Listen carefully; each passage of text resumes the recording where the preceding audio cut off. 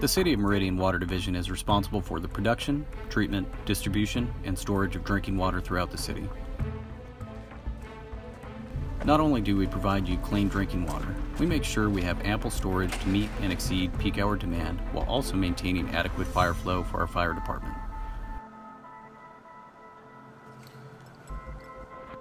The water tower, visible for miles, is our oldest storage reservoir. While it may not be used for water storage today, it's symbolic of our commitment to the community while paying tribute to our past. In addition to the water tower, we have several tanks situated throughout the city that hold an additional 4 million gallons of water. However, the views from atop the water tower are truly second to none.